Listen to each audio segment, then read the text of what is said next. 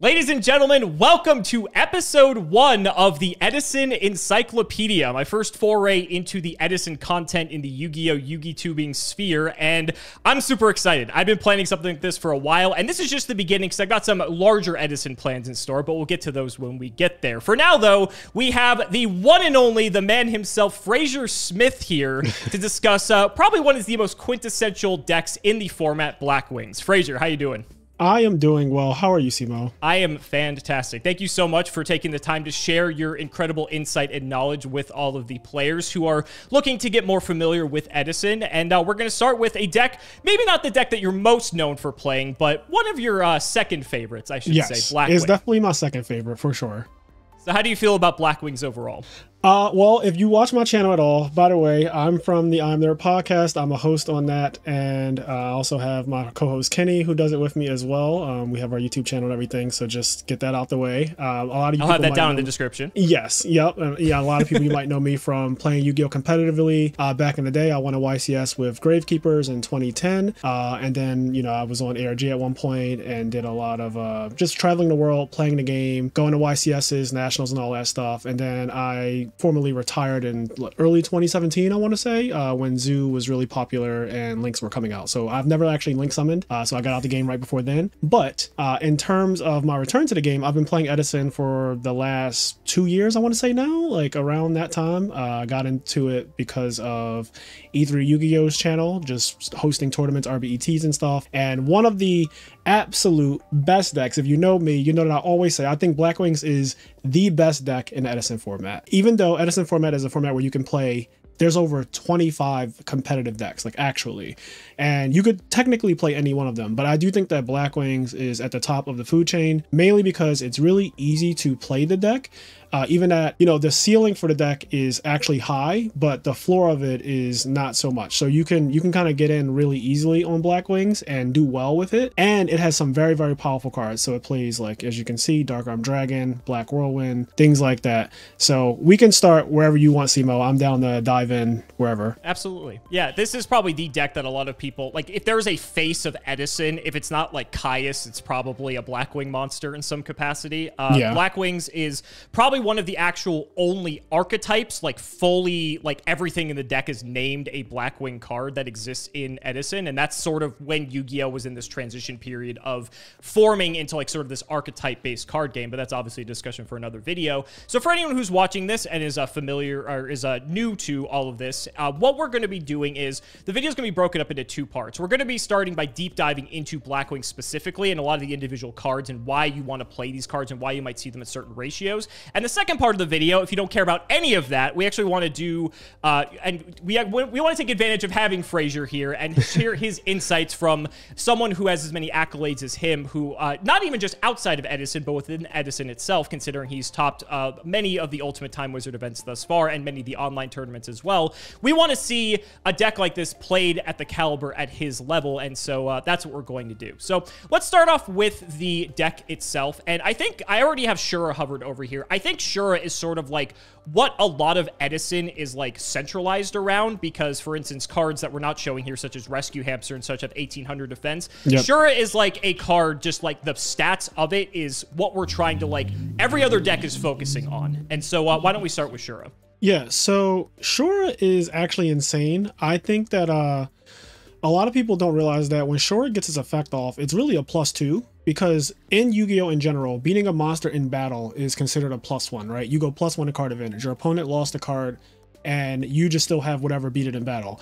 Then Shure summons another monster from your deck, which is another +1. So at that point, if Shure beats over your monster, right, you kill their monster, it goes to grave, and then you also get a value usually. And at that point, at that moment, you are officially +2. And that is extremely ridiculous in Edison format because pluses are kind of hard to come by. Yes. So Shure also has the backing of Kalut, which is another Blackwing monster that gives him 1400 attack. So when you pair Shura with that monster specifically, it can be really hard. In fact, when I first started playing, I realized that there's nothing in the format that beats a Shura backed by Kalut. There is no monster that is regularly summoned that has 3300 attack power, because he becomes 3200. So he beats basically every monster that's played in the format normally. Him being 1800 and a 4-star also combos well with Blizzard the Far North to make level 6 synchros, which are really important. We'll talk about that later as well. Him being a wing beast is good for obviously Icarus attack, and they're all wing beast. Dark, Allure Darkness, and then just the fact that most of the monsters in Edison are, I call them Shura food. So like the other good decks play a bunch of puny monsters like zombies. They play Pyramid Turtle and Goblin Zombie, and then you have decks that play like Dandelion, which is a very common card that you see in the format. In fact, the format's kind of named after, or like the tournament was won, the SJC was won by Quick Draw. So a lot of people know Dandelion when they think about Edison format, but this monster, if you ever have it on the field, it's Shura food. So a lot of cards I just consider him to be food for this guy, and he's so polarizing because of that. He's a better version of Flamvel Fire Dog because the things that he can summon are insane. So value is like the tip of the iceberg, but then you have other things like Gale the Whirlwind, which is at 1 in Edison format, and this card is a tuner. It's a 3-star, which goes right into Armor Master off of 1 Shura attack. So that is really, really, really good. Armor Master is one of the best synchro monsters in the format, and then Gale, being a 3-star tuner, gives you immediate access to it. Gale also has a secondary effect to half monsters, and you could use priority in Edison format, which means that the second you summon a monster, you're allowed to just activate the effect of something like Gale the Whirlwind, so you could half their monster with priority. No matter what happens to your Gale, if they Book of Moon it or do something to it to remove it from the field, it will still go through, and the monster's effect will be, or their attack and defense will be half. Shura gets Gale. It gets Kalut, which is usually something you don't see often. People typically keep their Kaluts. The only reason you would typically get a Kalut from your deck is when you're going for damage, like if the extra 100 matters, or if you have some other specific reason. But typically when you get a Shura effect resolution, you want to go for value, because value does something in the graveyard. And to add to this, value is a 1-star tuner, and I know that it reads that you can't use it as a synchro material. However, Shura happens to negate the effect of the monster that he summons, which means that value's effect, where it cannot be used as a tuner, is also negated, allowing you to make a 5-star synchro immediately. So you can go into Magical Android, or you can go into Cataster. And these are 2 of the best 5-star synchros in Edison format. The main reason why I think that the Blackwing deck is extremely good is because of cards like Shura, but overall, the overall thing that I want everyone to understand about Blackwings is that it is very aggressive. And unlike every other deck, I don't feel like any other deck does it as well. It can just take your life points to 0 so fast that you're wondering, like, the game just started. Some games just start and they can go normal summon Sirocco, which is the 5-star monster, and then special summon Bora the Sphere. Now, these 2 guys are insane as a combo. They're also good individually, and we could talk about them now. So Sirocco is a 5-star Blackwing. He is a normal summon if your opponent controls a monster, right? So the fact that you can just do that if they control a monster and you don't is kind of reminiscent of Cyber Dragon, except it's not a special summon. But a 2000 normal summon monster in Edison format is pretty insane. And then he has all the good things about him too, like every other monster. So he's dark, wing beast, etc. But this guy's a non-tuner. He pairs really well with Gale to make A-star synchros. And then he has this effect where you can activate it to make any one Blackwing on the field gain the total attack of all Blackwings on the field. That means your opponent's Blackwing monsters and your Blackwing monsters. That being said, if you're playing in a Blackwing mirror match, which is very common, it's actually the most common deck in every tournament. If you summon Sirocco and your opponent has a field of Blackwings, you can make your Sirocco gain all of their attacks and then attack over their guy. Usually this is a game shot because it's so much damage, but this is what makes Sirocco crazy. Now Bora, on the other hand, some people do not like Bora because he almost reads as the most basic of all the Blackwing monsters. He just pierces. Piercing meaning that if he attacks a defense mode monster, he will inflict damage regardless of the fact that the monster is in defense mode. So when you pair Sirocco and Bora together, you can activate Sirocco's effect to pump your Bora, making it 3700 attack, and attack face down. And you know what the most common face down monster is? Raikou. Raikou is Edison's most commonly set monster, and it happens to have a defense of 100. So when you do this very basic Blackwing play of Sirocco plus Bora, you do 3600 damage, and this could be as early as turn 1. That's almost half their life points gone in literally one turn, and it could be the first turn. It happens very commonly because, again, Raikou is the most common set monster. Overall, some of the main ones, and then you have what I consider to be the reason why Blackwings is, and I'm going to use air quotes here, the best deck in the format. Blizzard is absolutely unhinged. It is a 2-star tuner. And when you normal summon it, you can bring back a Blackwing that is level 4 or lower from your graveyard and summon it in defense mode. And for some strange reason, that monster's effect does not negate it.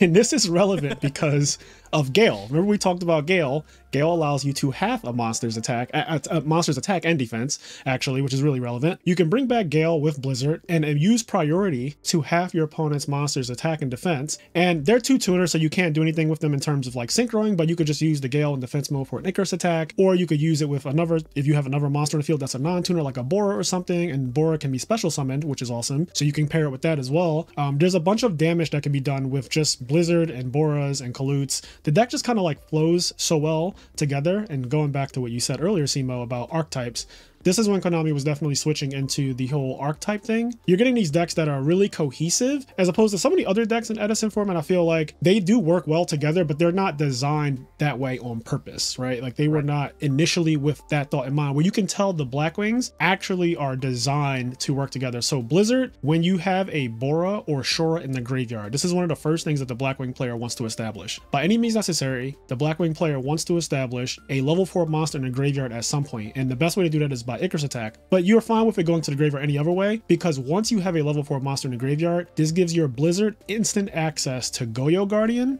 which is literally the strongest level 6 synchro in the format by stats. There is no other level 6 synchro in the format that has 2800 attack. So this guy is 1 card with Blizzard if you have a level 4 in the grave. And then the best synchro in the entire format, Brionac, the Dragon of the Ice Barrier. So this guy is absolutely insane as well. And Blizzard becomes a 1 card, both of those synchros. Both of those synchros are just 1 card. And no other deck can really make those cards this easy outside of Blackwing. So that's one of the reasons why this is what I consider to be the best deck in the format. It just has a lot of very synergistic and unfair cards, and you get to play, if you notice, 3 of all of them. Like all the cards are basically at 3. There's very few limited cards. The only cards that are limited are Dark Arm Dragon, which is not a Blackwing, and this guy would need to be limited, otherwise the format would be completely warped. And then Gale the Whirlwind is limited to 1 because prior to Edison format, we had some Dark Strike Fighter stuff that we will not get into right now. Everything else is at 3, which means that your deck is consistent. And so that's all the monsters. Do you want to go into the most unhinged of all, the spells? Yeah, I think before we get into the unhinged spells, I think the other point that I wanted to make as well is that this deck also just attacks, aside from it being as aggressive as it is, it also attacks the opponent from so many different angles that a lot of other decks sometimes just aren't equipped to deal with, right? I mean, the fact that Kalute, you have the hand disruption, you have the Icarus attacks affecting you that way, right? There's just so many different things that as someone who's playing against a Blackwing deck that you have to take into account. Do they have a possible value setup? Like, is there going to be a Gale coming out of the hand? Like, how many special summons are going to be coming down from, in addition to if their normal summon sticks, right? There's just so many things that if you don't just essentially just brace yourselves, like the dam will break and then it's just game over from that position. And yeah, I think I just love that a deck like this just has so much aggression, and being one of the best decks of the format, I think that's awesome. But this is what we're all here for. This is the card we're all here for. Yes. So Black Whirlwind turns the deck into the actual definition of the best deck. So I think without Black Whirlwind, it is definitely on the same power level as some of the other powerful decks in the format. But I think that this card specifically, which is at 2, and in Edison format, you do draw to 6 on turn 1. So if you go first, you win a die roll or whatever, you win rock, paper, scissors, you do draw 6. You have around a 28% chance to open with Black Whirlwind. Now, this card says that when you normal summon a Blackwing monster, you are allowed to search your deck for a monster with attack that is less than the monster that you summon. So if you summon Shura, you can search for Kalute or Bora or Blizzard or Gale or Vayu.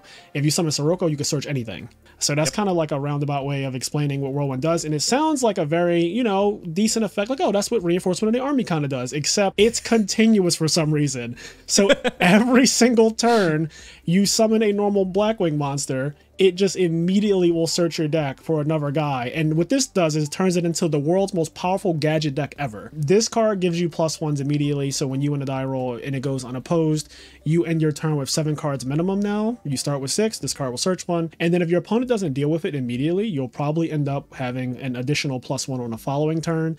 And games become trivialized because of this card. So One of the things that Simo mentioned is just like how this deck can rush you down and it's very aggressive. It's interesting that Blackwings is one of the only decks in the format that can summon multiple monsters in one turn. Most decks in Edison, they don't summon as many monsters so fast. Like this deck can literally, it's one of the only decks that can like go from 0 monsters on the field to actually like 3 or 4 out of nowhere. And that's not a very common thing in such a slower format. So Black Whirlwind actually enables that, because if you summon something like, let's say you summon Sirocco with Whirlwind, you can search your deck for Bora. And we already talked about how those two cards combo together to make a huge piercing monster. Well, one of the most common plays that happens is people will activate Whirlwind, summon Sirocco, search out something like Bora or Gale, whichever one you're missing, and you special summon both of them. Then you pump the Bora to make him 5,000 attack power, 2,000 plus 1,700 plus 1,300. You have a 5,000 attack power Bora. And then you can also have your opponent's monsters attack and defense with Gale's effect to make them even lower. And then you can synchro the Sirocco and the Gale to make Stardust for protection. And then the 5,000 attacks, the 5,000 attack Bora will then go over their monster that's been halved with protection from Stardust. It's absolutely insane. It's so much damage. And it's also, crazily enough, one of the most common plays this deck actually does. So yeah, this deck has some of the biggest swings in not only card advantage but also just damage output. It is probably the highest damage output next to, there's one other deck that is very similar to this that actually plays a lot of the same cards called Value Turbo, but these two decks are what I would consider the most aggressive, and they happen to be two of the best decks in the format. But this one does play Black Whirlwind, which is, in my opinion, one of the top 10 cards in the format. I think that the whole format would be very different if this card was either limited to 1 or just straight up banned. You did mention how Black Whirlwind can trivialize a lot of games, but I would argue that simultaneously, Black Whirlwind is one of the most skillful cards to use in the deck, because I think you definitely see a skill differential between newer players and expert players in how they use Black Whirlwind, from when they activate it to what they search off of the Whirlwind. Do you want to go into a bit of insight on that? Yeah, so I think that knowing what to get from your deck is really important. Typically turn 1, like if I have Whirlwind and Shura, I want to get Kalut just to back him up. It doesn't matter that your opponent knows. The reality is, I've played this format a while now. You realize it's nothing that they can really do about it anyway. Like, yeah, you know that I have a Kalut to back my guy now, but most decks can't do anything about it. Like they can't, there's nothing outside of playing like weird spot removal cards, which aren't really that common. You might just have to hold an L because Shura is 3,200 technically, like he's backed by this monster. Also, if you already have a Kalut, you can search a Blizzard for follow-up. So knowing when to do that type of thing, like, oh, okay, I already have the Kalut, I can just search a Blizzard just in case something does happen to my Shura. I'll be able to bring it back and go into one of those broken level 6 synchros immediately. Same thing with knowing when you want to go into something like Armor Master. So if you have a Bora, and typically opening up Bora with Whirlwind is one of the, it's still a strong opening, but it's not the ideal one. The ideal one is Whirlwind Shura. Everyone complains about it. But Whirlwind Bora is also fine because you can go into Armor Master, and that guy is really, really good in the mirror match. So again, Blackwing mirror match is very common. If you're going to play this deck, you have to be prepared for that. And Armor Master is kind of hard to deal with in the mirror match once it's been established. So Bora, when you summon it, you can search out Gale, Special Gale, Synchro, and make those two immediately. And this also helps knowing when to search Gale, because you give yourself the ability to do things like turn 1 deck Devastation Virus, which is a side deck card, but a very important card in this deck as well. And then another cool thing about Whirlwind, and I think that this is like where it really gets tricky.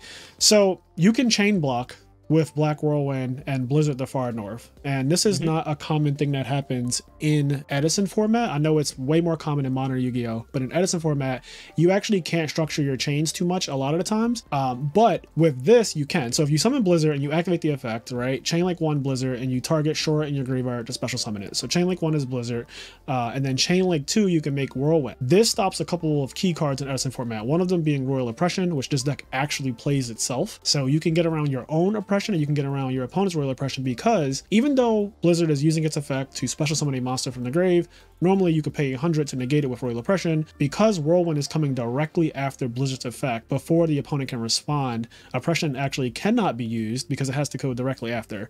So you can chain block that way to dodge Oppression, but it also dodges Herald of Orange Light, which is another card that, if you know anything about Modern Yu-Gi-Oh!, was played in Tier Elements for a while and played in other decks in Modern Yu-Gi-Oh! But Herald of Orange Light is also a pretty important card in Edison format, and Whirlwind allows you to block these things from happening to you, which is really, really big, because sometimes just getting to the point where you get your monster in the field now enables you to go, oh, I have an Icarus attack. So Blizzard brought back a guy, which is free now for my Icarus attack. And that's a +1, right? If you get that off, your Icarus attack doesn't have a real cost at that point. So these things, knowing when to chain block with it is really good. You can also do the inverse. You can actually choose to make Whirlwind chain link 1 and Blizzard chain link 2 if you wanted to do it that way, because you're not trying to play around Oppression or Herald. You just want your monster to guarantee stick to the field. So there's like reasons to do either one of them. And that's I think that's also a really cool thing that you can do as a player when you have this card. You do need to have a value in your deck in order to do the play that I just said. So Blizzard can only search in a typical Blackwing deck, it can only search value the Emblem of Honor. You notice this build is playing 2. That's for good reason. 1, because Shura typically wants to get value, and Blizzard with Whirlwind typically wants to get value. So that's like one of the reasons why playing 2 value is actually really good. There's always debates about how to say this card's name. I say value, as you can hear, but some people say value. They're interchangeable. Not exactly sure what the right one is, but but yeah, this guy is important for many reasons, and yeah, Whirlwind is definitely one of them. In terms of the other key spell cards, Allure Darkness is every dark deck in the Edison format is going to play this card. It allows you to draw 2, and then you can banish anything in your hand. So also with Whirlwind, when you have Allure in your hand, you'll want to search something like Value and Emblem of Honor, because it's kind of a throwaway card when you just want to banish something without touching the rest of your hand. If you have other good cards, if you already have a Collude or a Blizzard or whatever, you can use your Whirlwind to search value from your deck and then play Allure. That way now you don't have to banish something like a Sirocco or a Gale or a Blizzard. You can actually just banish this guy, and you do play 2 of it anyway. So it's kind of just like your throwaway to Allure. Allure also helps you to dig for the ever important Icarus attack and things like that. And then this deck plays... And Black Whirlwind. Yes, and Black Whirlwind. If you don't have the Whirlwind already, Allure will bring you closer to it, which is unhinged. But yes, luckily for everybody, this card is at 1. Typically, I do wince a little when my Blackwing opponent sees their Allure Darkness, because it just brings them one step closer to seeing that that Black Whirlwind. It goes from 28% to some number higher than that I don't have off the top of my head. But yeah, and then we also have Book of Moon, and this card, so I used to be against it, right? Even though you could clearly see some of the synergies, but I'll explain it. So Book of Moon is played in some Blackwing lists, and I'm at the point now where I understand why. It helps to establish your monster on the field, even if it has to go face down. So one of the best cards against Blackwings is Bottomless Trap Hole, and that card happens to be a staple basically for most of the decks that are not frogs. So Bottomless Trap Hole really, really hurts the Blackwing deck, because it prevents a lot of the things that we talked about earlier, including Blizzard, the Far North's effect from going off, and then things like value comboing with Sirocco in the graveyard. It also stops that whole interaction from happening. So Bottomless is very good, and it also stops Black Whirlwind. All that being said, if you have Book of Moon, you can actually use Book of Moon to put your Blackwing monster that is trying to be bottomless face down to save it. It combos with Icarus attack, because you can use Icarus attack even when you have a face down Blackwing. So Icarus attack is a trap card, tribute 1 wing beast monster, and then target 2 cards on the field and destroy both of them. Even though the monster's face down, the game still knows that it's a wing beast monster. You're allowed to tribute your face down Blackwing for Icarus attack. So this interaction is very common, again, because Bottomless Trap Hole is played a lot, and also other things like battle traps. You have D Prison and Mirror Force. So if your Blackwing is attacking into a D Prison and you really don't want to get it banished because you want it to go to the graveyard, you can use Book of Moon to save it. And that's just like the defensive things about Book of Moon. In Blackwings, Book of Moon can also be used as an offensive card. So remember, we started with Shura, and he has an effect that works when he destroys a monster by battle. Book of Moon helps to destroy monsters by battle, because almost every monster in Edison format has less than 1800 defense. That's just the way Konami made most of these early cards. They have very, very little defense. If the card is good, typically the defense is low. Even Dark Arm Dragon only has 1000 defense. So that being said, Ashura with Book of Moon pretty much beats anything. And another common monster that you will see in the format is Caius the Shadow Monarch. A lot of people play Caius the Shadow Monarch. This is probably the most popular monster in the format. If not this, then Raikou. But yeah, Caius has also 1000 defense. In fact, all Monarchs do. So if you have Shura with Book of Moon, you can automatically beat over it. And what's cool about that is, sure, you go -1 when you play Book of Moon, but then your opponent loses the monster in battle, and Shura will activate to give you a value or a Gale or a Collude. So you'll get a plus in that regard either way. And that's just one of the interactions. Another thing that you can do with Book of Moon is Bora pierces. And so if you have a game shot, your opponent might be at like 2,000 life points, and you have Sirocco plus Bora to go for 3,700 piercing, or Bora plus Kalut to go for 3,100 piercing, you can book their monster, put it face down, and all of a sudden, a game that your opponent was maybe about to win, you can steal it from them with Book of Moon. This happens all the time. So yeah, Book of Moon does a lot. It also does other things for the deck, like breaking up the dupe block, stopping opposing synchros from coming out, and things like that. So really, really good card. The rest of them are staples. So another thing about Blackwings, the deck typically doesn't play a lot of spells. When you look at a Blackwing deck, standard list play between 6 and 7 spells most of the time. This one's playing double Book of Moon. Some of them play 1 or whatever. But the other spells that it always plays are going to be Brain Control, Heavy, and MST. These are just like kind of staple cards. You see these in most of the decks in the format. Brain Control, this is a damage based deck, right? This is a very aggressive deck. Brain Control helps it to fulfill its goal of beating your opponent really, really quickly. And sometimes you just steal games because this deck already puts out a lot of damage. So if you go summon a guy, special summon 2 more guys, activate Brain Control, you can immediately win the game out of nowhere, even if your opponent's at like 6,000 life points. And then Heavy Storm and MST are just your basic trap, spell and trap card removal. These cards cleared the way for things like Black Whirlwind to resolve. So if you're worried about Bottomless Trap Hole or Deep Prison or whatever, you can use these cards to get rid of your opponent's back row and then safely stick your Blackwing monster with Whirlwind and seal the game. Also, MST is extremely good in a mirror match, because in a mirror match, if someone sticks a Whirlwind and the other person doesn't have it, it's probably going to go the way of the person who has the Whirlwind that actually stuck on the field. So MST stops Whirlwind, which is incredibly important. I also want to now get into the traps. We already touched on Icarus Attack a bit, but this is also like one of the reasons to play this deck, yes, right? I know there have been rare instances where some people have opted to play Blackwing without this card, but I think if you're looking at all the reasons to play the deck, you know, all the powerful synchros it can access, Blizzard being one of the only like 1-card raw synchros in the entire format, Black Whirlwind with how much advantage the card can generate on its own if uncontested. I think this is also another reason, right? Icarus Attack being on paper a 2-for-2, but most of the times if your opponent isn't playing around it, it can be a 3-for-2 actually, because they might try to you can throw in your monsters into like an opposing Deep Prison or Mirror Force, and they're going to lose that card in addition to 2 other cards. But at the higher skill levels, you'll see a lot of people might just play like 1 monster, but other times you actually can't play around this card. This is a very interesting card in the format because it creates a really interesting dynamic anytime the Blackwing deck is in a match. You want to go into more depth about this? Yeah, so Catch-22. It definitely is a Catch-22 card because, like you said, most players want to play around Icarus Attack naturally. The second you see a Shura or a Bora or a Kalut or anything like that, you know you're playing against Blackwings, because those cards are specific to Blackwings. There's another deck, Value Turbo, that does play Sirocco and Value, but it doesn't play any of the other guys. Well, Gale as well, but it doesn't play any of the other guys. So the second you verify that the deck you're against is Blackwings, your mind should shift to, okay, his back row, if he has any, is probably Icarus Attack. You should just always assume it and try to do your best to play around it. But the strength of Blackwings, the Catch-22 part of it is, if you just put 1 card on the field, that is an ideal situation for Blackwings either way. Blackwings love you just having 1 monster and no back row, or just 1 back row and no monsters. Both of those things are great, because if you have no monsters, that means they have a clear shot to your life points, right? And if you have just a monster, they have a clear shot to your life points. They can trample over you no matter what. The attack mode or defense mode doesn't matter. It makes it easier to stick Whirlwind. And so all of this is because you're trying to play around Icarus. So even if you have traps and monsters, you're like, I don't want to really commit a monster and a trap turn 1 because I might get Icarus. So you try to just play around it, and then you get put in this weird situation where, oh man, he has a Shura on the field. Well, if I try to attack over his Shura with my monster, like let's say you have a Thunder King or a Flamvel Fire Dog or something, and you try to attack over their Shura, those monsters technically do beat Shura in battle. And you can't tell, Kalut, the Moon Shadow, could be in your opponent's hand, and it's at 3. So it's actually a card that they probably have around, I think, 40% chance to open within 6 cards. So it's a really high chance, almost a coin flip, that they have Kalut on turn 1, which is really scary. And this is not including if they, play the Lord of Darkness and stuff like that and increase those odds.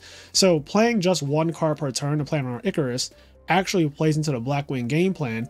Playing 2 cards on the field also plays into the Blackwing game plan. It's one of the reasons why I think that this deck has a good matchup against combo-y decks. So any deck that needs 2 cards to play, Blackwings naturally kind of pick it apart, because Icarus is so good against decks that need to play 2 cards. So decks like that are zombies, quick draw, things like that. They want to put 2 cards on the field to do any play, and Icarus just automatically debilitates those decks. So yeah, this card is insane. Like you said, you want to try to chain it to your opponent's removal. So if you summon your Shura and they have Bottomless Trap Hole, you want to Icarus and then pop their other 2 cards. That way you get 3 of their cards for 2 of yours. And this is just good card economy.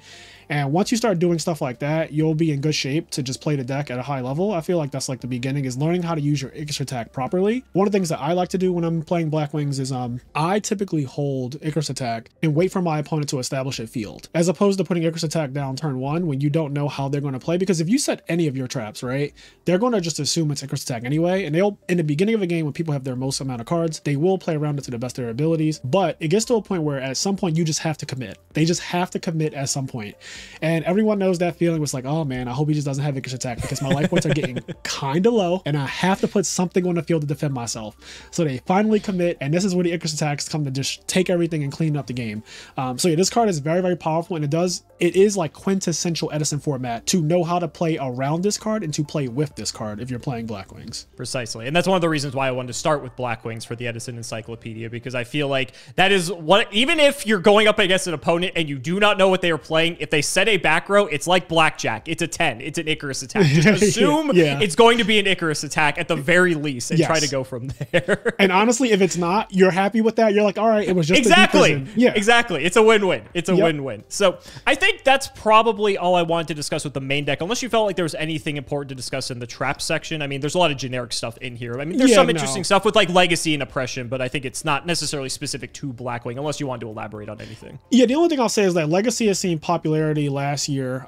It's a card that not every Blackwing deck has to play, but what it does do for the deck is it allows it to safely set multiple back row and kind of have built-in protection without playing a card like Starlight Road, because Starlight Road is very hit or miss, whereas Legacy Yada can help you to see Black Whirlwind more safely. It also plays into cards like opposing Dust Tornadoes, opposing Icarus attacks, MST, Heavy Storm. You can chain it and it'll draw you a card. So if you set this, if you set your Yada, Garasu, Legacy Yada, and you also set something like Deep Prison, your opponent might be like, 2 back rows, I can Heavy Storm.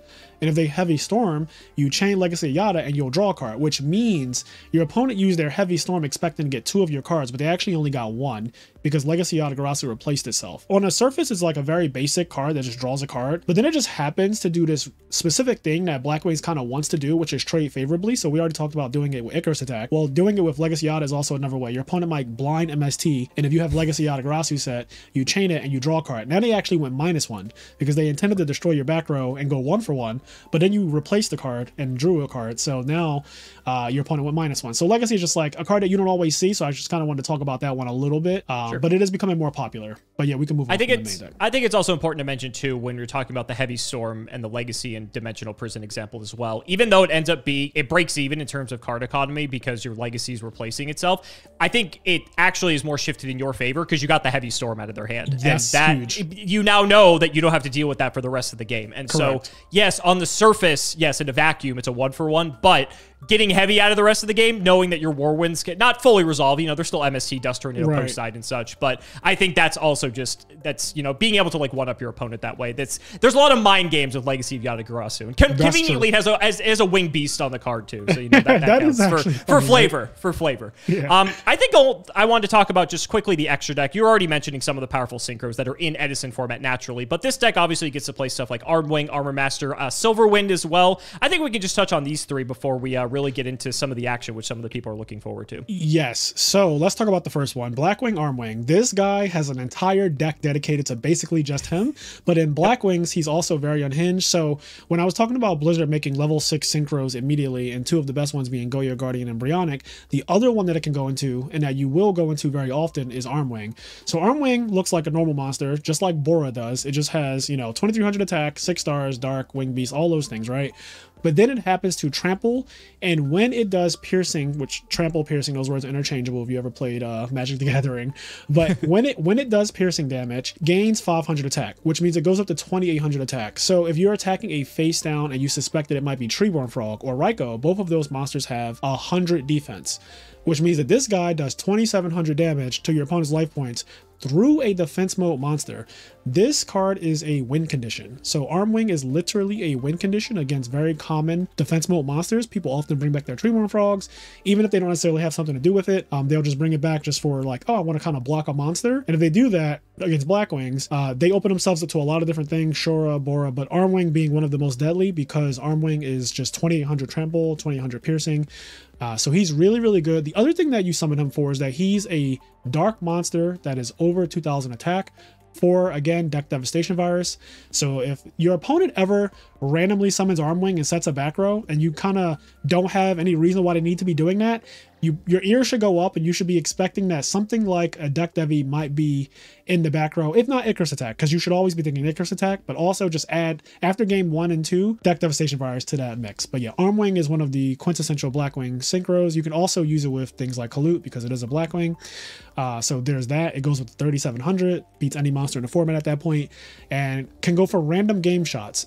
Next we have Armor Master. Before we go to Armor Master, I also do just want to mention that I think, especially in Edison format, just sticking a 2300 guy, it sticks to the board, is just good in general. I think like modern Yu-Gi-Oh might convince people, or like people might be conditioned to believe that, oh, if I just have like a guy on the field that just has a big number, that doesn't really matter all that much by modern Yu-Gi-Oh standards. Right. But in this format exactly, just having big things on the field is actually like an enormous amount of pressure, more so than you might expect a lot of the times, just because, like you mentioned at the beginning of this video, it's difficult for a lot of decks to like put more than one monster on the field, and sometimes even just getting a couple monsters on the field. And so just having a big threat that can pressure your opponent's field, it puts them in an awkward position just in terms of tempo, that you have big thing, they don't. Now, unfortunately, it's slightly under that 2400 threshold for Monarchs and such, but Kalut sort of helps circumvent that, because then it becomes 37. But, you know, we can't have it all, right? You know, Blackwings have to be balanced in some capacity. Anyway, Armor Master. So let's move on to Armor Master. So Armor Master is the 7-star synchro, 2500 attack, which is a very good attack line because this guy crashes with things like Stardust Dragon and Absolute Zero, which is a very common extra deck fusion monster played by multiple decks in the format. So Absolute Zero has 2500 attack usually, and so does Stardust Dragon, and so does Machina Fortress. So all these guys have 2500 attack, and this is relevant because Armor Master happens to not be able to be destroyed by battle. So that's his first line of text, cannot be destroyed by battle. What this means is that you can crash with a Stardust and the Stardust will die and the Armor Master will live. That is extremely important. Because it can't die by battle, this is also a good wall against decks like Dragon Turbo, because that deck is extremely aggressive. It usually tries to end the game in one turn, and so you summon Armor Master, it can't be destroyed by battle, which most of their monsters just beat things in battle. The other thing is that, and this is really cool, you don't even take battle damage from battles involving this card. So even if their guy happens to be 10,000 attack and they attack over your Armor Master, it doesn't matter. I take no damage and I'm still looking at you. 5-headed dragon does nothing to this guy. So that's a really, really good thing. And then it has this other effect, which you don't typically see come up, but it could. So after he attacks a monster, you can put a wedge counter on it. On the following turn, you can remove a wedge counter to make that monster's attack and defense go to 0 until the end of the turn. So it is a relevant effect, and you definitely should not forget it. It just doesn't come up that often, because typically when people are summoning Armor Master, is usually to get Darks in the graveyard for something like Dark Armed, or to wall up in a mirror match, or wall up against things like Dragon Turbo, or just because you need something that's 2500 in that stat line. I mentioned why it's good for crashing, but it's also good for beating over Monarchs. They are the most common tribute monsters in the format. This pretty much, you see Caius in every game you play almost. And so yeah, beating over Caius is a big deal. Beating over other Monarchs and things like that is a big deal. So Armor Master happens to do that. And like we always say, this monster could also be backed by Kalut, which brings him to 3900 attack, beats everything in the format. So yeah, and then what I wanted to say also while we're here, so there's one more, Silver One the Ascendant. Now, I very rarely see this guy summoned correctly. And so we'll talk about value in a second with these guys, but this guy requires a Blackwing tuner and 2 or more non-tuner monsters. So you need 3 monsters to make it, which is why typically Blackwing players don't go for it. It's really, really difficult to make it. In fact, I think this being a 8-star, the only way you can really make it is with Blizzard and double Kalut in the build like this, right? If I'm not mistaken, I don't think you can bring this out in any other way. So it's really, really difficult to make, but it does have a really good effect. So when it is synchro summoned, you can target up to 2 face-up monsters on the field with defense lower than this card's attack and destroy those targets, and then you cannot conduct your battle phase this turn. And then it says during each of your opponent's turns, the first Blackwing monster you control that will be destroyed by battle is not destroyed. So 2 very, very, very good effects. It's just that summoning him is a bit difficult. Typically, if you have Blizzard and 2 level 3 monsters on the field, you can probably do other things to deal with your opponent's cards, but I have seen situations where summoning this guy specifically is a blowout. So just keep that in the back of your mind. I guess you could also go like Shura, special summon Vayu, Kalute as well. So that's a good way. Because that's 8. Yeah, I guess that's better than Blizzard double Kalute. Yeah, I like that a lot. It's still not super likely to happen. Correct. In any case, we're summoning it with this little guy right here. Exactly. So all of the synchros that are Blackwings, you can summon them, you kind of cheese them out with Vayu. So Vayu has an effect where you can banish it from the graveyard. So this guy's another monster that you do want in your graveyard. And when you banish it from your graveyard, you can banish another Blackwing monster that is not a tuner. And you can summon a monster from your extra deck with a level that is equivalent to the monsters you banish. So in the case of Armwing, if you banish a Vayu and a Sirocco from your graveyard, you can summon a 6-star because those levels equal 6 together. And then if you banish a Armwing from your graveyard and a Vayu, you can summon an Armor Master. So this means that when your Armwing gets killed, right, it gets destroyed in battle or destroyed by your own Icarus attack, or you tribute it for Icarus attack or whatever, and you have it in the grave, you can get your Vayu in grave and then banish both, bring out Armor Master, and it kind of progresses. So then if you have multiple Vayu in the grave, you have like this little engine where you're playing from your graveyard. And again, there's an entire deck based on just doing this, because this is a very powerful interaction. It means that your cards get value even after they hit the graveyard, and that's a very important thing in Yu-Gi-Oh! So you want to do things like, oh, if I have Vayu plus Icarus attack, this is a great way to use Icarus attack, because even though it's using 2 of your cards to get rid of 2 of your opponent's cards, Vayu will eventually become a real card from the graveyard, and that at that point it's a +1. So getting rid of 2 of your opponent's cards and getting rid of 2 of your cards, you guys are even. But then when you activate Vayu's effect from the grave to summon a guy from your extra deck, you're at +1. So Vayu is extremely powerful in this format. Then if you have Armor Master in your graveyard, and Vayu, you can summon Silverwind the Ascendant, the 2800 guy. So typically this is the main way that you see this guy come out. He's the biggest one, and yeah, he's just big. He crashes with Dark Arm, he beats over Dark Arm with Kalute. Yeah, he's just big. So usually when he comes out, the good thing is that at least you know, once you deal with the Silverwind, your opponent can't use him with Vayu because there's no Blackwing level 9 synchro in Edison format. So you can rest assured there. But he is really, really strong, and he beats pretty much every monster that people typically summon. So like most of the synchros get beat by him, and most of the monarchs and stuff like that, they all just get beat by him. Yeah, I think one really sick play, it doesn't come up too often, but it can, is if you already have Shura plus Gale, you can Shura, let's say you hit something, you get the Vayu out, then you sync the Shura and the Gale for an Armor Master, and then you sync the negated Vayu and the Armor Master for a Stardust, and then because you have Armor Master Vayu, you can banish those for Silverwind. So now you have a 2800 backed by a Stardust that protects you from destruction, and it's also a 2500 beater on top of that. So yeah, very strong. There's just some really insane things that this deck is capable of doing. So all right, I think that's going to cover it for our entire deck overview. This is probably the most in-depth Blackwing deck profile ever, which is going to put everyone to sleep. But I think we're going to go ahead now. We're going to jump into some Edison rated, and let's see how this deck does. And we're going to hear from the mind himself how Blackwing is supposed to be played. Yes, this should be really fun. I love playing this deck because it's reliable. I say that now, you better not curse me Dueling Book with your algorithm, but Blackwings is a very reliable deck. It's okay, you're with me and you have the Pro Tag power, so it's fine. What do you want to do for rock, paper, scissors? What do you want? Or you saw me roll a die? I'll roll a die every time. So 1 and 2. You're on team roll a die. Yes, all right. Yes. So I rolled a 5 for scissors. Yep. And we roll, and okay, well, all right. We're going we can't win them all. We can't win them all. It's fine. Going second with this deck isn't the worst. All right, good luck, have fun. Return to courtesy. Let's see how our opponent's going to play out. Okay. All right. This is a fine hand. It would be better going first. Yeah. We do have the dust shoot, so hopefully they don't commit too many cards. Okay, just 1. In a back row. All right. T-sets, very common in Edison. This is very good. And that's fine as well. Yep. So we have a lot of things that we could do here. So we do have Icarus so attack. talk it out. Yep. What are you thinking? So we have Icarus attack, which means that we have the ability to get rid of both of their cards if we needed to. We also have Trap Dust Shoot, and they do have 4 cards they're going to draw to 5. So our Dust Shoot is basically guaranteed to resolve. How do you feel about summoning your Sirocco and attacking his face down monster. Oh, this is you. I'm the arms. Oh, okay. We're hearing from the master here. Okay, all right. Well then, yeah, I'm going to summon Sirocco and attack. So let's see what happens. Let's see if the summon goes through. He said, I'm the arms. I was like, what? Not the arms. All right. So if they let it, I don't know if they thumbs it up. All right. Well, yeah, we're going to get in. Hopefully it's not hamster. That would be a disaster. Oh, it's set honest. Honest. Okay. That's interesting. So here's one of the reasons why Blackwings are strong. There is no other monster that you could normal summon in a format that would literally beat an honest turn 1. Okay, now we are safe to set Dust Shoot and Icarus attack if we wanted to, and I think that's exactly what I want to do. All right, we'll set those two. We're going to flip this Dust Shoot immediately? Yes, immediate. Okay. Let's see what he has. Hopefully that's not... Okay. Ooh, they have interesting. Gale. Yeah, this is very interesting. So they have Gale and Cyber Dragon, and they have Gores. So their hand is pretty good. Wow, they have so many ways to deal with our setup. So yeah, let's get this written down. I got you. You do your thing. Yep. So I think that I want to put away the Gale. Okay. And the reason is what you're thinking. I don't want them to have my Sirocco. I want them to summon Cyber Dragon and try to attack the Sirocco, and we do have a Kalute to back up our guy. And then we have an in-phase Icarus attack as well. So I do not want my monster being halved. I also don't want them going for something like Stardust Dragon with the Cyber Dragon.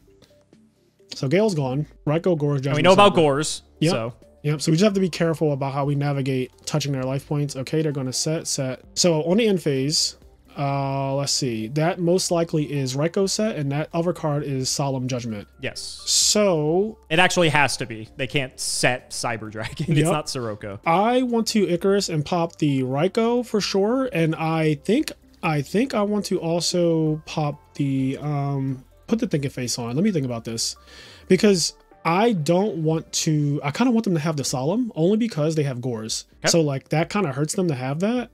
So yeah, let's pop the one that's not Solemn Judgment. We'll leave them with Solemn Judgment. This might be a little unhinged. I can understand it though, because if they already have Judgment, it puts the Oh, how come they interesting? Didn't? I don't wonder why they didn't flip. Maybe they were trying to get value out of it. Yeah. Oh. Okay. Interesting. Well, there's always an argument for that. Okay, so now they have Cyber Dragon. Raikou's gone, so they have Cyber Dragon, Gores, Solemn Judgment. Those are their 3 cards. Yep. All right, at this point, I'm actually okay to summon the Kalute and attack them and see what happens. I don't think they're going to Solemn this, but let's see if they do. Because we're in a fine position now, because even if they special Sidejar, we have multiple ways to deal with it. Yes, so I want to set Deep Prison and Bottomless Trap Hold. And pass. See what happens. So one unknown. So they're probably they have only one actual play that we can think of. Yes, and we're okay with them using Solemn Judgment as long as it's not like to push through anything crazy. Okay, Bottomless this. Yep. Let's see if they're going to Judgment. They are. Perfect. That's exactly what we wanted. Yes. Now, hopefully Dueling Book didn't give them the Gale again. Okay, it did not. You and your conspiracy theory with Dueling Book. Although I've played enough Prog with Gage. I've had it happen to us a fair share of times as well. So. Oh, perfect. Activate Deep Prison, of course. And then now we're in a very simplified game state. They have Gores in hand, and they have a back row for some reason that they just set. So we're in a really good spot. I would just attack for 14 right here. Just get in with that. See if we can connect. We're going to get next leveled with Gores. Doesn't look like it. All right. And then set the Book of Moon. I think we could hold the value in our hand. I don't think we need to have it on the field yet. Yeah. We could have got aggressive last turn, but I don't want to overtly play into Mirror Force or Torrential right now when we know that they have Gores in hand. I don't think there's any reason to either. Exactly. So just attack again. I think that's totally fine. Yeah. They're going to have to start doing something. Interesting. Okay, so the card in hand is still just Gores. So now we can set Solemn. And yeah, we're good to go. I will admit, when we saw Honest after the Sirocco connected, I was not expecting this to be the... each card we see of this deck, I was not expecting this the direction to be. This was going to go. This is like a pile at this point. I'm not really sure. Is this like chaos good stuff? But Honest, I don't know. Yeah, they're just passing. All right, this is great. That's sick. Yeah. Really good draw. So the only thing that might make us have some caution is if that back row is in fact Torrential or Mirror Force, we would have to Solemn it. But we do have Shura Food, as I call it, right there. But I think it's not Shura Food because Battlefield would get banished. Exactly. So because Battlefield will get banished, Shura can't get its effect, which means that if we wanted to commit, we actually have a safe way of doing it. Can I see our graveyard? We should have a Sirocco, right? We do. Perfect. So we can actually summon value and see what they do. Okay. Looks like nothing's happening, so we will just go into battle phase, attack lowest to highest. Okay. And even if we got torrentialed here, that'd be actually okay, because then we can just bring out Armed Wing. And yeah, we can pass. Yeah, so this is where the catch-22 happens. If he did torrential us, we just won the game on the spot, assuming that there's not another battle fader in the head. Now, I will say, which given this deck, anything's possible. Anything is possible. Anything's game. Now, I will say we could have played this game a lot more aggressive, of course, right? Like we could have gone in turns earlier with the value. We have had it for a couple turns now, and we could have gotten more aggressive. But I think that the way we're playing is making it where we can't lose the game, as opposed to trying to cram and win the game. It puts us in a similar situation. We're also in such an advantageous position. I mean, we're way up on life. I mean, our cards are just naturally a lot better than our opponents, just because Blackwing cards are just unfair that way. Yeah. So there's already a lot of things that are going for us here that are quite well. And we had the benefit of knowing their exact hands, so we were able to play them like a fiddle with the whole bottomless and deep prison and stuff. And I mean, Trap Dust Shoot does trivialize a lot of games sometimes, unfortunately. It really does. Playing with open information in a format that is relatively simple compared to something like modern Yu-Gi-Oh! Let's say. And I think Edison is a really big information war. I was going to say the difference is with Edison, because the games can't end immediately, there are several turns that can go by where the Trap Dust Shoot. Oh! Okay, interesting. So they have their life points, which isn't much of a cost. So where are we going with this? We know they have Gores. Yeah, so what are put the thinking face on real quick. I just want to, we have Book of Moon and Solemn. So I'm okay with just letting this go, to be honest. I want to see what our opponent is trying to do, so we get more information for games 2 and 3 potentially. I don't think we're at risk of losing the game from this, so I just want to see where this is going, because these guys get banished on the end phase. So okay, they might be going for a Black Rose Dragon. So thinking face again. We have Judgment though if they have Black Rose, and we know one card in hand is Gores, so they only have one card left. And they committed to their normal on the Plague. We could Book a Moon. Let me see their graveyard one more time. I just want to check one thing. I want to see let me see their graveyard real quick. I just want to check if they have Light and Dark. Okay, so they don't. So we could book the Plague. Yeah, let's book the Plague. Let's just book the Plague. And now they have to find a way to do something else with this Sidra and Battle Fader, otherwise they just lose them. Yep, and they'll probably attack over Kalut, which is fine. And I think this is such a textbook, no pun intended, I did not mean to say that, but a textbook use of Book of Moon, where it can just be, where it has so much flexibility being offensive and defensive. Like, there's not many cards in the format that can just stop synchro summons like that, and that is one of them. Okay, so our opponent is playing machines somewhat, because they are maining Cyber Dragon. That automatically makes me want to put in my Cyber Dragons. So I would side in both Cyber Dragons. I would also side in Deck Devastation Viruses. I'll put those in. A lot of tiny guys. I would take out the Book of Moons. I don't think we're going to need them in this matchup. So they were playing things like Gale. Did see Plague, so there's an argument for Crow. Oh yeah, they did play potentially. Plague. Yeah, I still don't know exactly what they're on yet. It did look like you said, I have an inkling that it's some kind of chaos deck, like or chaos pile. Yeah. Let's take out an Icarus attack. I feel like it somewhat does conflict a little bit with how many we're putting in double deck Devi here. How about Dust Shoot going second? Dust Shoot going second always. That's a good catch. Yep. Let's take that out. So swap those and let me look at this real quick. Okay. In terms of Solemn Judgment, I want to take that out for Dust Tornado. And do I want to put in another Dust? Let me just think real quick. Look at this. I think let's take out. No, let's leave it like this. Let's leave it like this. Let's see what happens. Run it? Yeah, let's run it. Imagine we're going to be going second here. Yeah, we're going to be going second again. I'm waiting for 2024 to be the year that someone comes up with a going second deck in Edison. Every time people try to start this format, one of the first things I tell them when they get the bright idea, because people always do, to make something go second, I'm like, honestly, there's really no incentive in Edison format. Yeah. Like, I did the work for you, and it's just not a thing, unfortunately. Very aggressive hand we have here. Yes, this is an aggressive hand, and it's also a good hand. So we have a lot of ways we can go about this. We could just summon Vayu and poke their face down monster. We know that they play Raikos. We know they play Raiko. We also know that they like to set things like Honest turn 1. But if it is Raiko, I would like to just attack it with Vayu. So let's start off with Vayu and normal summon it, and then just attack the face down. Let's see what it is. Hopefully, I always like this application of Vayu just to essentially just blank the Raiko so that your other threats can get through. It's Sangan. Oh, wow. They really are just on the chaos pile, aren't they? Yeah. Interesting. Sangan. Okay, so what are they going to search? DD War Lady is a good one. We saw several targets last game. Yeah. And we're going to we saw Raiko, Plague, Honest. I was going to say Honest, but I thought you were going to laugh at me when I said that. But. No, Honest is good. Set both.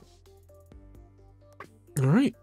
So we're in a spot We do have Icarus to deal with whatever they decide to do. They might just summon Honest and attack. And I'm okay with Icarusing attack. I'm okay with Icarusing Honest. Yeah. Ooh. Type Chain and then Chain Icarus to this. I hope this is not Starlight Road. Yep. So Chain this is important because this will make the De-Alchemist timing. Yes. We haven't gotten to the fairy episode yet, but yeah, fairies is very technical, but that guy cannot activate because we chained it. So, all right. I think they, hopefully they understand. Oh, he said, I know. Okay. All right. So yeah, we destroyed it as Chain Link 2, which means that it will not get 2 uses effects, which is really, really good. Because it is a when you can effect, which is a classic old school Yu-Gi-Oh! Problem. Another interesting thing is that so Honest is in the banish pile, and we know that there's one in a hand. So that's, and it's at 2 in this format. Right. So that's both Honest accounted for. So here we want to shuffle our hand real quick. And then I would like to normal summon out this Bora because now we have a D-Prison. All right, let's try to get it. Looks like we're pretty good. Our opponent's pretty responsive. I feel like they would have flipped something. Yeah, that's true. And then we could just set the D-Prison and pass. Just on the end phase. They're blinding it. Oh my god, if they hit the Yada, we're chained. Oh my god. Wow, the value. Oh my god. So this is textbook what you want to do. You want to be getting your +1s this way. Your opponent just went -1 by doing that. And not to mention, our D-Prison is also protected. Yes. Shrouded in a sort of weird way because of that. So now Legacy is also one of those cards that forces your opponent to play differently once they know that you're on it. Because then they're like hesitant because they're like, ooh, what if I hit it? It's Yada. You know, I'm going to lose the card economy. So that's what I love about it. I love that what you just said. The whole like catch-22 making you not want to. Okay. Oh, okay. That's we're just sending Chaos Orc. Yeah, that's good. And that's a good monster. We do have Cyber Dragon to deal with that. The only awkward thing is that they also play Cyber Dragon, so we might be getting contacted on just to deal with this. But if we draw a Gale or if we draw Kalut, we're in good shape. The nice thing is we do have the D-Prison to deal with this D-Alch. Yeah, it's just Chaos Pile from the looks of it here. Yeah, which is actually... We're going to D-Prison this? Yeah, I think I want to D-Prison it. I just don't want them getting any value. We can deal with the Sork. Yeah, they also have Honest, so like we can't beat that guy in battle anyway. That too. Yeah, okay. Oh, this is perfect, and they left it up. So yeah, let's just special Cyber Dragon. And I'm debating if I want to go any harder than we're already going. Like, do I want to get in for 17? They do play things like Battle Fader. Even if they have Gores, we have Icarus to deal with it, so... Yeah. The only thing that's tricky is that they could also have Caius. So if we attack in the Battle Fader, they all just have 1 card on the field. This is me. This is where like the crazy Fraser mind comes in. I start thinking about... So we have the Cyber Dragon, which already clears this threat. And then we have Icarus attack, which clears an established threat and a future turn. I just want to attack over this and then just see where it goes. We'll take it slow. And then do I even want to set my back row here? I think I'm good to just pass as is. This is a little risky, but let's see what happens. If they have card I understand why you don't want to, though. Because the Icarus attack, I want to use it as, and I mentioned this earlier, but I want to use it as a way to deal with an established board, which they do not have right now. We know that 1 card on their hand is Honest as well. Yep. So it's a chance that doesn't do too much for us. Yeah, that doesn't do much. Okay, so shuffle a hand real quick, just so we conceal that we're... all right, same order. All right, let's see. So that monster could be anything. It could be the Honest. It could also just be Raikou, which is a card that they play. I don't have a read on it one way or the other. I feel like they're just defending their life points. Setting Honest and defending their life points is not good. We know 1 card's Honest, and so there's 2 other cards in their hand that they chose not to play. Yeah. So do I want to commit this Shura now? Yeah, let's send it. Let's summon Shura, see what happens. We're up a game. Yeah, exactly. We're up a game. Let's get in. Let's try to see if Shore can get some. If it's Honest, I'm happy with that because then we just kill it for free with Cyber Dragon. Perfect. Raikou. This is also good. Fine. Yeah. Yeah. There goes their Sidra. BrainCon and Dushu both. I love Dushu, this. yeah. It's fine. This is. We going direct? Ooh, that's the question. Turn. Not this turn. Hold on. Main phase 2. Let's set Heavy Storm. Sure. And then pass like that. So they milled the Cyber Dragon. They were 1 turn away from drawing Cyber Dragon. They were. That was the next card. Setting again. Okay.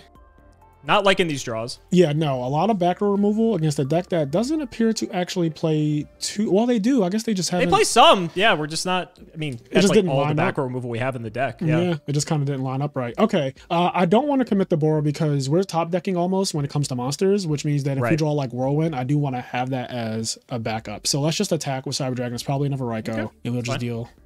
Spirit Reaper. Interesting. That is interesting. Ooh, that's also scary. Yeah, because that means we could be seeing Caius potentially. Yeah, and also any light monster allows them to beat over Cyber Dragon, and Spirit Reaper will get in. So do I want to commit harder? They haven't. Can I see their graveyard real quick? I just want to see where Heavy Storm is not. Okay, Heavy Storm is not in the grave. Yeah, I mean, at this point, it's kind of just like, I don't want to go full tilt and commit my Bora and Icarus attack yet, but maybe I need to. You could always set both. Yeah, I could set it to conceal just it. Feign. I mean, we're playing Blackwing, so I mean, I don't know. We're not really concealing a whole lot here at the end of the day. Right, that's true. So yeah, let's try this. Let's set both. Let's see what happens. You want to set? Okay. Yeah, let's see what happens. I'm okay with them going for like MST in our hand with Spirit Reaper, but I really don't want the Icarus to go to waste. Just like rotting in our hand if they only punish, like obviously Heavy Storm is a punish, but not too bad, only because they don't have back row for some reason, and we have another card to deal with back row. Was that just off the top? This is fine. They may have shuffled. They may have shuffled. Yeah, it's fine. Yeah, so we can chain Icarus and pop both of their cards, so we lose like these guys, but we get rid of this Reaper, which I really don't want to be there. And now that's good because it keeps them off if they did have a Caius. Yes. They're going to need some other way to get a monster on the field. And we know one of their cards is Honest in hand. So eventually, they're going to set that Honest. Yep. Oh, perfect. And we just get Bora back anyway. All right. Let's just attack. Let's go back to the original game plan. Plague. Can I see their grave real quick? Interesting. Yes. 1, 2, 3 darks. Ooh. That's scary. That is... Uh-oh. All right. Well, I'm just going to pass. I'm not going to do anything. I feel like if Dark Arm's coming down, it's just, you know. We know one card's Honest, so it's got to be Dark Armed as the other card that they've had this whole time, or they just drew it. So yeah. And it's fine. Like, checking the grave. Okay, Plague. Oh, what? Oh, they drew for turn and immediately did that? Yep. Okay. Interesting. Oh, they're syncing with the Honest. Okay, Goyo Guardian, I'm guessing. Goyo. Take our Sidra. Yep. So, okay. This is, can we draw like Kalut here? I was gonna say, like, this is bad, but you know, we have some time. There are some really good top decks. There's another Icarus attack, 2 Whirlwinds, there's Gale, there is and we have the MST. Yeah, we have the MST. Right. Let's get a Whirlwind off the top. Oh, that's good too. Really good. That's good too. That's good too. All right. We're gonna MST that back row. That we are. Judgment. Oh, wow. Okay. Yeah. That was really good. So yeah, summon special. Let's see. So we have to deal with Goyo. We have to clear the Goyo. Yeah. Can I see your grave real quick? Okay. So there is a value in grave, which is good. So we do have like follow up. So this means that even if Cyber Dragon were to beat on every one of our monsters, we can eventually summon an Armwing. So now let's just beat over the Goyo Guardian because that guy's super problematic. I was gonna say, the pump doesn't matter here. Both are the same. Yep. We're not going for piercing over Sidra. And whatever card they stacked, they're going to draw. So as long as that card is not specifically like Caius, we are pretty decent. We're in a like pretty decent spot. Cyber Dragon is a little problematic, but we also can top deck so many cards like Gale again. Top deck Caius. Oh no! Wow, the top deck was that's Caius. Debilitating. I actually crazy. said I hope that it's not that, and it was exactly that. Okay, well we have no cards. Okay, top deck mode. Yep. Now here's where our Blizzard can just be insane. Show us why Blackwings are the best. All right. Okay. All right. There's still a chance. Wait. Don't play it. I'm just gonna pass. Just gonna pass? Yep. Okay, that's fine. We're not in any danger of dying. Yeah, yeah. Our life points are really high. They might get aggressive. You don't want to gamble on camera for everyone? Ooh, gamble on camera? See, I'm not. One thing about me, Simo, I'm an accountant in real life, and gambling is not my thing. I like my math to be like 100%. I like things to be heavily skewed in my favor. All right, how do you like your math now? Oh, no. How do you like your math now is unhinged. Oh, God. 2, 3, 4, 5, 6 of our darks are gone. Yeah, I mean, I think that we might have to gamble. So let's set both and let's gamble. It's the casino. It's the casino. You guys are getting what you want. It's okay. You're with me. You're fine. You're fine. Okay, we're not fine. Oh, it hurts so bad. But you know what? Okay, put those in the grave. I think we were probably dead here anyway. No. Yeah. You know, this is good. Put these in the grave, and this is fine. You know why? Because honestly, we were going to draw no monsters anyway. We're closer to Blizzard than we were a second ago. This is all fine. This doesn't kill us. This is not enough to kill us. We get another turn. They do play Road. That's good information. That's very good information. See, this doesn't kill us. We get another turn. Another turn to draw Blizzard in his day. Oh, now they have back row. We'll see. Hey, there he is. Okay. Now the Blizzard has to connect. Oh, it does. Let's see. Solemn is gone now. Solemn's gone. Solemn's gone. Okay. Bring up Shura, I guess. Yeah. Okay. We lose to like One, any real we trap. lose to everything. Like, we have to go for it. Yep. We also lose to Return from a Different Dimension, but we literally cannot play around anything. So let's just synchro and make Go Yo Guardian. This is literally our only play, unfortunately. If we drew this... we could go Armed Wing, and then if Armed Wing doesn't get banished, we do have an Armor Master because we have Vayu. That's true. And I did do some consideration for that. But because we have to use the battle phase, and you know what? Let me think about this. I guess, what's the back row going to be? It needs to be... Okay, so Bottomless and One of their Bottomlesses... They have one Bottomless gone, so they could still have a second. If it's they could still have D-Prison. If it's Mirror Force, that plays into the... Right, that plays into us getting an Armor Master. So maybe the safe play is to just Armed Wing can't clear Caius, though. So I think we have to go Goyo. Right, I think you're right. Okay, so I think it's Goyo or bust. All right, that's fine. There we go. We're dead anyway. All right, admit defeat. Yep. Okay, Dust you back in. Yep, of course. I don't want Dust Tornado now. I realize I don't need it, so we can swap those. Of course, we had the one in the deck, too. Yeah, and we drew it at like the worst possible time, but they also, even though they are obviously playing traps, it's just, I feel like our Icarus attacks deal with that naturally, and we have Icarus heavy in MST, so like, do I want Solemn back? So they're playing Caius. Solemn is really good against Caius. So let's put Solemn back in. Let's get rid of, Bottomless Trap Hole against them just seems to be okay at best. I'm thinking. I know you're not a fan of Bottomless. I'm not, and I'm debating right now. I think I want to remove that Bottomless from the deck. So let's swap these. Let me get a look. They set monsters very often. Despise. Cross out. I really do.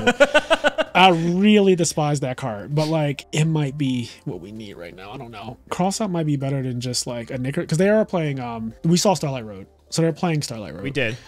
So I will take out an Icarus attack. Let's go with... Oh god, I can't believe I'm doing this. I think I want to take out an Icarus attack and a Vayu, and then go with double cross out. Let's see. Going against everything he's ever known. I know. This is like, for me, this is like one of the hardest decisions to make, but like, they set... You only want one Icarus. Literally, yeah, I do want one Icarus. Because I just don't want to play blatantly in the, like, they're doing their Starlight thing. And we do have deck dev to just try to like end the game early. So let's just see what happens. We also haven't drawn Whirlwind yet. We haven't. Whirlwind. We're due. We're just gonna run this? Yeah, let's run it. Let's see what happens. Okay. All right. Pro tag powers. Okay, here we go. Double Whirlwind Shura opening. That is not double Whirlwind Shura. That is definitely not. All right. We do have Solemn and we have Bora. So how do I want to play this turn? So I mean, our hand is just a bunch of the same stuff. So it is, unfortunately. A lot of redundancy. Yeah, a lot of redundancy. I want to say that this is a game where we're going to try to out damage them. So let's just go summon Bora and set Solemn and pass. And we could potentially like just rush them down. They do have Reaper. I was considering, oh, maybe we just pass, just fake the gores, but yeah, the Reaper is concerning. Reaper's scary. It is a one of. It is. This is the guy I did not want to see. We have Kalu, which is fine. Yeah. Whiff, please. That's a good whiff. Yes, that's a great whiff. Oh my god, that's a good whiff. Yeah, so damage. All right, do they have their honest? They do not. They do not. Okay. Wow. That gives us a lot of information as well. It does. So they don't have honest. Okay. I feel like you would honest there. 100%. Yeah. Okay. All right. They set 2 back row, knowing that we could potentially have... We're in a position where crossout might be used, Frazier. We might be there. Yes. Okay. I want to summon Bora. Mirror Force is gone, and I'm willing to Solemn a Torrential. Okay, we are letting that go. That's fine. Yeah, we let that go. That's fine. Yeah, we have one already established. Let's attack with the one we have. All right, and yep, pass. So I need them to set a monster. Okay, that's fine. That's fine. Yeah. It's unfortunate, but it is what it is. Yeah. Our board is still protected. And this is what I was talking about in the deck profile portion, right? Where it's like, even if you deal with the board, you still have to worry about the hand. Right. Set a monster, please. Okay. Ugh, that's still fine. All right. I think that... No. Don't say Are we going to contact? Yeah, let's let this happen. Let's let this happen. This is fine. Thumbs up that. Perfect. Oh, that's so good. Oh, that's so good. Okay, what's the play? So we got Cyber Dragon, we got Whirlwind, we got Kalut. Cross out. We have Cross out. So the only thing that we have everything. Yes, we do have everything. So let's special Cyber. Have to. Play Whirlwind, summon Kalut, Declare effect. Go to an extra deck real quick. I want to see what you have in extra deck. I just want to make sure. So there is, okay, Chimera text there. All right, let me see your graveyard real quick. Okay, so we have follow up, and then let's search the deck. I think we're going to get Gale. So yeah, let's get Gale. Okay, big turn. So we have so much. 2000. So that's not a game. So what are you thinking? I'm thinking let's cross out the face down monster. We're never going to use this card any other time. Yes. Oh wow, it was Raikou. Oh man, they lose all of them. They do. Let's see if did we get all three? We did. Okay, so no nice. Raikou in No hand. more Raikous. Okay, so now we're in this interesting situation where like we could contact and just swing. I kind of want to. Yeah, you know what? At first I was like, oh, I want to make a level 8 synchro. But I actually think I would rather let's contact. Let's get this thing off the field. Yeah, okay. Let's contact. Okay. Now the big question is, do I want to special Gale here? And I'm thinking Gale is like our only card. It's like our only real follow-up. I don't really care about Gores. This is 34. That wouldn't put us at game. Down to 26. So maybe we just swing lowest to highest here and see what happens.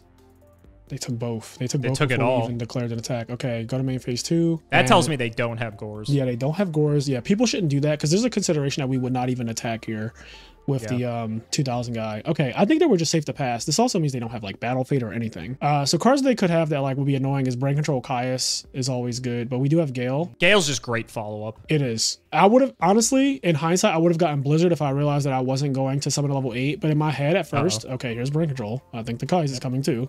But we can deal with that. We actually can. So they can Caius the Whirlwind. Yeah. Didn't send it. Okay. Yeah, they might as well tribute it for Caius first. Oh, no. Oh, they just... Okay. Okay. Wasn't expecting that. No, I definitely was not expecting that. All right. Let me see their grave one more time. So Mirror Force is banished, right? This is that game? Yes. So there's no We know their set's not Raikou. Yeah, I know their set's...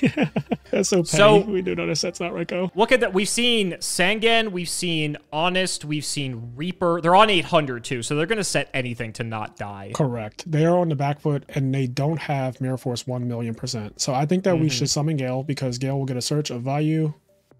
This also just threatens lethal if we can connect. Oh, they have it. They have the torrential. Crow set. Okay. All right. That's fine. Set our oppression and pass. Okay. They drew torrential. That was a good draw for them. And they're at the convenient, perfect amount of life points. Oh, that's bad. Oh my God. They are just top decking like a madman. Why I'm just going to solo this? This is crazy. Oh my God. That was like worst case scenario just now. Oh my God. Oh, that's actually okay. We have Gale engrave, right? We have Gale, yeah. So we just go Blizzard, get Gale, summon Blizzard, get Gale, fine. half it and a beat over. Yeah, okay, we're back in the driver's seat. Yeah, we're fine. We can't Whirlwind here because of Thunder King, unfortunately. Yeah, conveniently our opponent top decked that, but all is well. All right, and then we're just gonna Gale him. He's 950, so he takes some damage. Look at our opponent even using the attack increase and decrease. I love opponents like this. Yeah. Main 2. Are we just sticking on this? Do you want to synchro because we have oppression? Make a big dude? Oh, it double tuner. Yeah. We're in a spot where if we draw any monster, we win the game. That's not value, basically. Oppression, and that's game. GG's. Okay. Let's see what we're going to draw. I just want to check the next draw phase. Sure. Okay, we were going to draw the best monster. We would have been, yeah, that's literally the best monster. Okay, so one of the things I like about what happened in that situation is that because we searched Gale with Whirlwind, even though in hindsight I'd rather have searched at Blizzard just to have that as follow-up, but it actually played out where having Gale engrave randomly was like the perfect card to have engrave because it made first of all, there's 3 Blizzards left in deck as opposed to 2 if we had search 1, so we had all 3 Blizzards left, and it made it where our graveyard just deals with any big monster because Gale's just sitting in the graveyard. So that weirdly worked out really, really well. And then we were going to draw Sirocco anyway, so no matter what they drew this turn, they were going to lose the game here because Sirocco is a search for anything. But yeah, this was a great display of Blackwing's power, and that was a tough match because people do kind of notice because Keegan talks about it all the time, but decks that play like D-Alk and Honest and things like that have a naturally decent matchup against Blackwings because they're resilient to like what it's trying to do, which is win in battle. If he had an Honest turn 1, the whole game would have changed, right? But we were able to win because we just went for an aggressive, so we established a win condition turn 1. I looked at the hand, double Bora, double Kalut. So our game plan is really simple at that point. We're just going for life points, and that's what we kind of did. We just went in full beatdown mode, and it kind of just worked out that way. But yeah, this deck, you got to see Whirlwind's power. You also got to see just like what happens when there's a value engraving, how safe that can be. And Gale, we kind of got to see a little bit of everything with this deck, I feel like. Yeah, like, Icarus attack was really good. Yada, I thought that was amazing when we got the Yada off on a Dust Tornado and we got to go +1. So yeah, there was a lot of good interactions there. And yeah, it was a little unfortunate game 2, but we did get there in game 3. So yeah, Blackwings is just very, very resilient, very strong deck. Very good top decks too. I think that's understated. The top decks, I feel so comfortable top decking with this specific deck because you just know so many of your cards that you draw off the top are unhinged. I don't know what our dark count is, but sometimes like you could draw a dark arm and it's just live randomly. It's we were like, 3 exactly. Oh no, Chimera Tech's the 4th. Sorry. Okay, yeah. So if we had like a but blizzard, we were close. We were close. A blizzard fixes this graveyard, which is really crazy. But yeah, this deck is just really, really scary off the top. It can draw so many cards that are insane. Even after our opponent drew, I think their best possible top deck was Thunder King while we had Whirlwind. That had to be the best possible top deck, and we just drew a Blizzard, 1 of 3.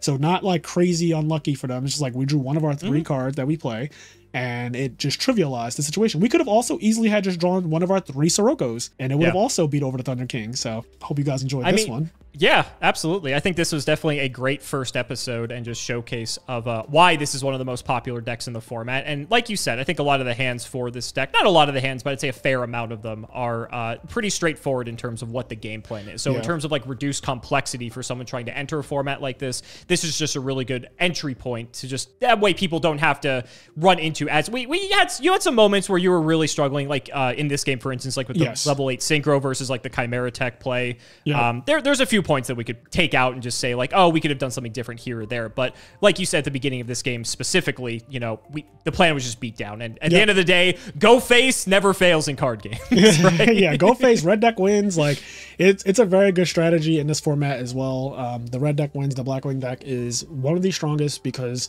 after you get your opponent's life points to a certain amount, like when they're really low, it's kind of a win condition.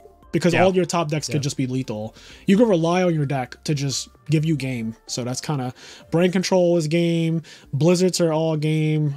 There's just so many cards that win the game outright. Once they're at like, you know, once he played Brain Control and he went to 800, I was like, all right, well, now if we just touch you in any way, you lose. Yep. So. Options just get even Vayu has 800 attack. So yeah, crazy. Vayu even becomes lethal at that point. Yeah. Most importantly, though, Frazier, Nobleman did not fail you. It didn't. No, this is probably Cimo. This is the most Nobleman has ever done for me ever. Every video I've ever done with Stango, and it's on camera. It's on camera. Yes, every video I've ever done in my life. Nobleman has been the reason I lost, or just the reason that I raged on film. And for once, it actually banished the best card it could banish, which is Raikou, and I got all of them, which against Blackwings, Raikou is kind of annoying. Like, sure, they take damage if you trample it, but it does deal with Whirlwind, it deals with like oppression, it deals with a lot of your good cards. So I'm glad that we didn't have to deal with Torrential we didn't have to deal with Mirror Force or Raikou this game. And knowing that in the information war format is a big deal, and it contributes to why Blackwings, once they know what you have or don't have, in this case, you can just go in. Like, I know you don't have these cards now, and Blackwings is just a damage deck. So, oh, you don't have Mirror Force? Everybody in attack. So, guys, that is going to conclude the first episode of the Edison Encyclopedia, being Blackwings. Frazier, thank you so much for spending the time. I hope you had a lot of fun. I'll have all your links down in the description so people can follow you and follow all your podcasts and all your Edison information, because that's part of the series. I want to make sure that other Edison creators get their time in the spotlight as well to show off all the great content that they make as well. So, thank you guys all so much for watching. Be sure to like the video and subscribe as always, and we'll see you next time. Peace.